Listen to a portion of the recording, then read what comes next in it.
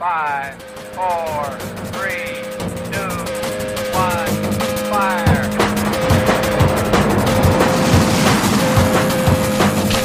The only thing we have to fear is spirit. Mile 18. This is Endurance Nation. Welcome to another episode of the Endurance Nation podcast. I want to call out a new segment we're focusing on this season, the Masters Athlete, or as I like to call them, the most interesting athletes on the team. The people who are interested in taking all of their lessons learned, all of their experiences, and applying them to new places, finding new challenges, exploring new limits to their fitness. Many people think of aging as a narrowing of opportunities, but inside Endurance Nation, we see it as an opportunity for exploration, using the functional strength, the internal resilience, the lessons learned over decades to go out and try new things, to try new experiences, and to challenge ourselves in unlimited ways. If you're interested in this journey, come join Endurance Nation. Apply. We're a team of over 600 athletes, many of whom fit that master's category. It's an opportunity for you to take advantage of our master-specific training programs, our knowledge and experience inside the team, to network with athletes just like you who are walking that same path and unlock your personal potential. Go over to endurancenation.us right now and you can find the join button. Go ahead, click it, apply, and we look forward to seeing you on the inside. Hey, Coach Patrick here, Interstation, back with the third part, installment 3, part 3 of our Faster Masters series. Today's episode is called The Complete Compete. One of the biggest complaints I hear from Masters athletes when they come to us is they say, man, I just don't have those performances anymore. I just don't have the juice. I used to be able to go out and hit these races, do these sprints, do these long distances. I could mix things up. I could pick and choose whatever I wanted. It wasn't really a question of, what should I choose? It was just more, how much would I choose? And this second phase of our endurance life brings with it some constraints related to age, related to ability to recovery, all those things that I've talked about in the previous 2 episodes. And the big piece that I want to sort of demystify for all of you right now is that concept of having to give things up, having to walk away. Like, do we have to make choices? Yes. Can you still compete? Yes. However, there are caveats to that. There are small little pieces that you need to be aware of as a master's athlete that are going to allow you to be successful in a way that is consistent with your goals, consistent with your experience, and commensurate with your desires.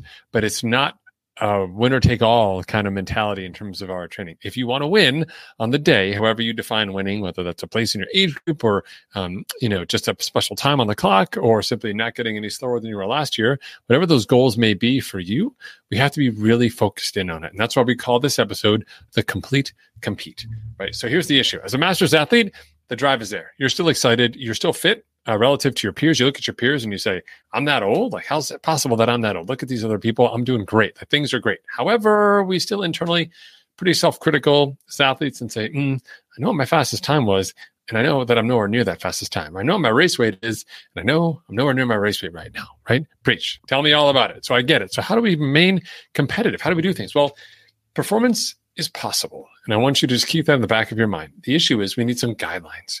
We have to take our ego to put that ego in check, because ego right now is not our friend. We need selective ego. We need selective ego at the end of the race, right? When everyone else is slowing down. We need ego when motivation is low, but we don't need ego all the time, right? We can't afford to be greedy. We have to be super duper selective. And the way that we do this is by focusing in our competition, defining what our goals are really clearly so we understand what they are, and then using those clear goals with our experience sort of as a filter to get to a place where we understand the workload that we can follow that'll allow us to achieve those goals. So it's less what's the total amount of work I need to do or what the optimal scenario of training is. It's more, what can I handle? What's the workload that I can do? Here's my goals. What's the work that I can do? Let's reconcile this and then let's get to work. In the past, you could just go out and say, I want to run sub 3 hours, even though you only just ran 4, and crush yourself to try and get there. Regardless of whether or not you made it there, you could go through the motions of doing the work. You'd survive it. Now, in the master's mindset, it's not about surviving. It's about thriving. And we thrive by making better choices, by sustaining those better choices over time, by rewarding better choices with more consistent activity levels, and then ultimately being able to use that fitness and that experience on race day to achieve the desired results, whatever those may be for you. Okay, so the key mental moment here in this episode is that part with the ego, which is overcoming the ego and accepting where you are. right? And so there's an ego version of you as an endurance athlete. This is a picture of me with medals. These are my results. I can see all these things online, etc. Probably a lot of the stories that people would say about you. My, sister-in-law does this, and my uncle does this, and my dad does this, like whatever those things that people say about you. And then we have sort of that internal monologue, which is, I know that I am not that person. Like that person is a superhero version of me relative to where I am now. Not that I can't still be a superhero, but that version, that sort of external version, the one my ego is attached to, is not where I am right now. And in the past, sometimes that was just an easy switch. Like, I'm going to go back into superhero mode versus normal mode. Now, as masters, we can choose to be superhero-ish. We can do superhero things. Got to flip that car off of those nuns or something like that in the case of emergency. Still can do. Can't do it on a daily basis. Can't do it for show, and have to be really smart. So we have to take that ego version of ourselves and really check it down. Own it. You did it. You did those amazing things. And you are, in fact, indeed amazing. You're just not that same version of yourself now. You can be another version of yourself that's just as amazing in other capacities, but it can't be that same ego-driven version, right? So capture it, celebrate it, endorse it, have those posters up, like your super comic book heroes of the past, but that's not who you are now. So you just have to understand that where we are now relative to who we were in the past or who our ego wants us to be. So how do we get there on race day? How do we get to be fast again? We have 3 specific protocols that we follow with our athletes, not just all year, but specifically in the 12 weeks to race, what's known inside Interstation as our race prep period. Number 1, we emphasize 3 key things. We emphasize rest, strength, and mobility. What that means is we have dedicated days in all of our training plans where there's actual built-in rest periods.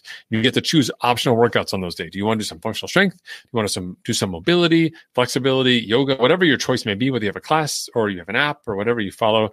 Keeping up those core functional movements is really critical. As we age, we lose range of motion. Losing range of motion can compromise our ability to function at a high level. And it's very simple in terms of the work you do. If you've ever gone to the physical therapist as a master athlete, guaranteed you've been there. When you go there, they don't have you doing crazy work with a leg sled and 6,000 pounds. They've got you doing simple work with a band or balance work or single leg work or proprioceptive work. All of that's very easy to do at home. You have to make sure you're doing the right form, but otherwise easy to do at home. Don't need a ton of equipment to do it, right? Yoga mat, some bands, maybe a kettlebell. You should be pretty good to go. You can do that easy work. So keep that built into your program, because keeping those skills up, the balance, the muscle activation, the progression of muscles as they're meant to fire is what's going to help keep you healthy outside of your everyday training, right? The second part here we have is that we really focus on specifics in terms of our training adaptations for masters athletes.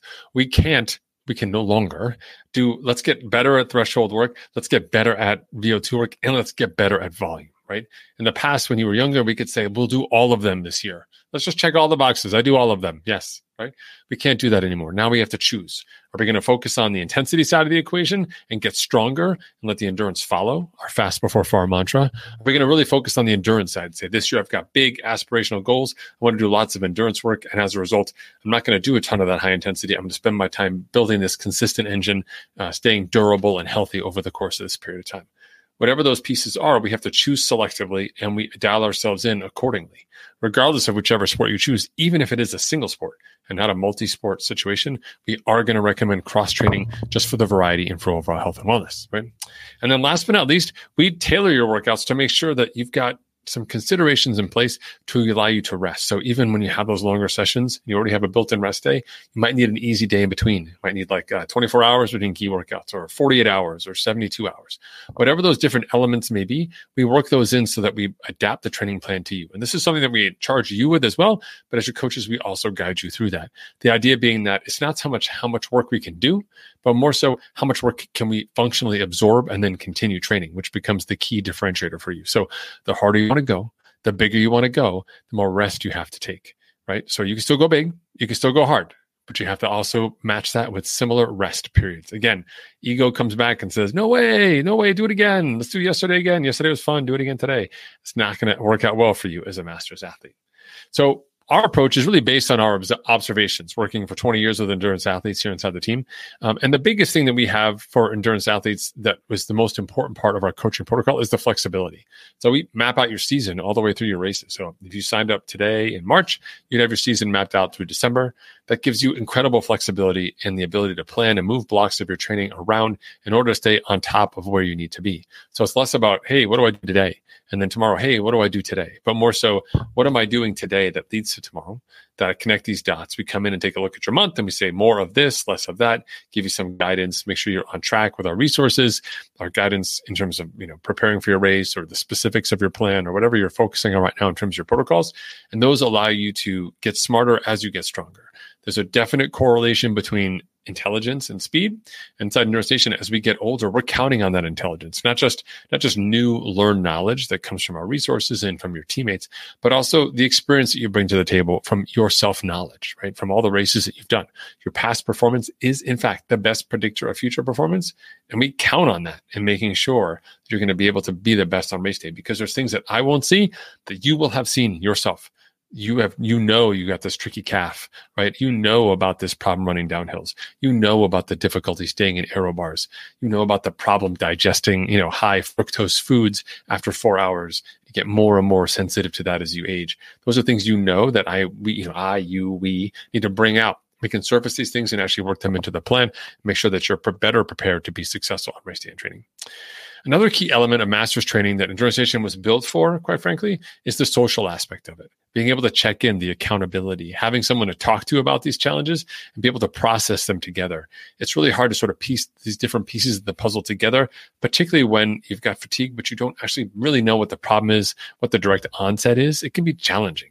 But when you're inside a group of people who are also moving along that same time continuum, you get to take advantage of their experience and ask really, frank, direct questions of your teammates to better understand the challenges that they faced in the past. Are they similar to yours? Bring your challenges and get feedback on them, and collectively advance that learning of the team in terms of how we manage your specific training for those optimal results. Okay.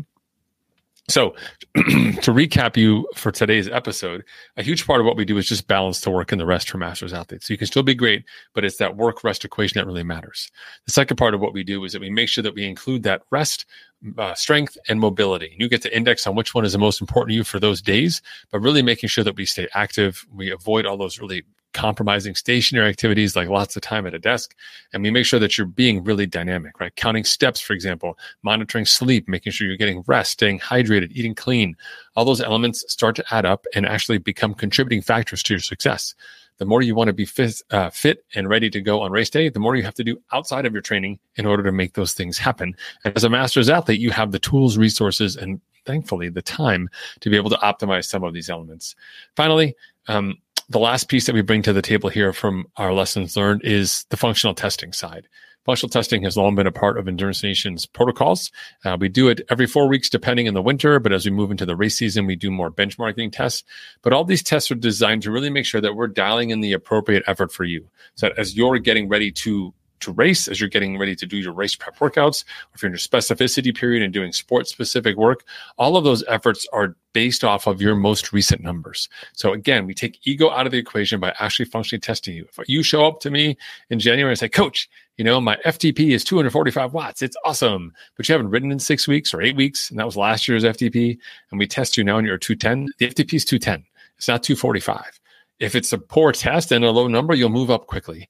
But we avoid the ego problem by using real-time data, by trusting your experience, by giving you social environments where you can talk, connect, and learn, and then giving you those support environments as you move across the process of your season, training alongside your other peers to a variety of different modalities, different races, and a place where you can be successful as it depends on whatever your goals are. So again, you can still be fast, right? You may not be the fastest, say, Ironman you've ever done, but you could probably have the fastest bike, maybe the fastest swim, could maybe even be the fastest run. You can get to pick and choose, strategize, and be really crafty about it. You can do that on your century ride. You can do that on your open water swim. You can do that on your ultra run, whatever it may be, whatever your challenge may be. We can be successful in it. We just have to be really judicious with our effort and be really smart. And the good news is, inside of Interstation, you're surrounded by smart people who are dedicated to those same tasks, have probably walked some of those steps before, and give you an opportunity to follow in their footsteps as you blaze a new path forward for yourself and inspire the rest of us to be successful. If you want to learn more about how we train masters athletes, come check us out at interstation.us. You go there /join. You can apply to join the team and join some other masters athletes. Or if you go there as well, you'll see resources and links for courses that we have, other free downloads, videos, etc., to make you a smarter, better athlete. Inside Interstation, we're committed to making you the best athlete you can be. And we take this long-term holistic approach, which empowers you to make the best possible decisions. And it starts right here by choosing Endurance Nation.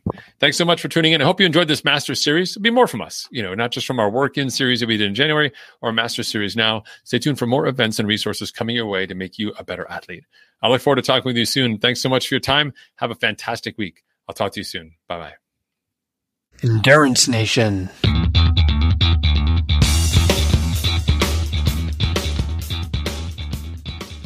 Hey, podcast fans. I know you love the podcast because here you are, you're listening to it and you're still listening to me talk right now. Did you know you can get content just like this in your inbox once a month?